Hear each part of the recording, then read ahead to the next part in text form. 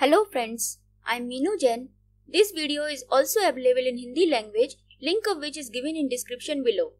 This video is about fourth question of objective type question and answer series of water and wastewater treatment. The question was, Manning formula is used for. The option were, first was to find out the velocity of water in open channel. Second option was to find the slope of pipe. Third option was to find out the velocity of water in closed channel, and the last option was to find out the pump flow rate. Before answering this question, let's see what is open channel flow and pipe flow, what's the difference between open channel flow and pipe flow, what is Manning equation and what is its physical significance, and then we'll see the answer of this question. An open channel is one in which stream is not completely enclosed by solid boundaries and therefore has a free surface subjected only to atmospheric pressure. The flow in such channels is not caused by some external head but rather only by gravitational component along the slope of channel. Thus, open channel flow is also referred to as free surface flow or gravity flow.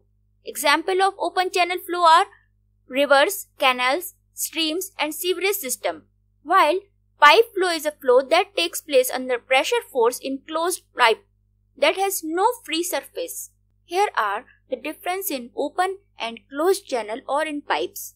Open channels are usually uncovered, have a free surface at top and atmospheric pressure at free surface, while pipes are closed and covered, therefore pipe flow has no free surface. In open channel, flow is due to gravitational force, but in pipe flow is due to pressure force. In open channel may have any shape like rectangular, irregular, parabolic, triangular, trapezoidal, circular, etc. But pipes generally have circular cross-section. Surface roughness varies widely from place to place due to natural streams, but in pipe flow, roughness depends on the material of pipe. In open channel, velocity is maximum at little distance below the water surface.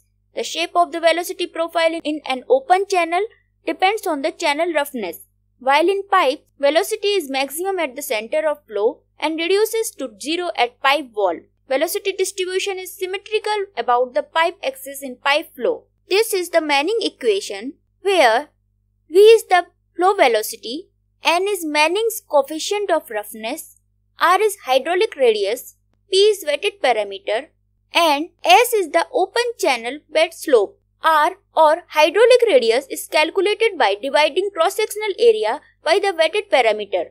Channel bed roughness is a measure of how rough the bed of channel is. It can be calculated using Manning's roughness coefficient.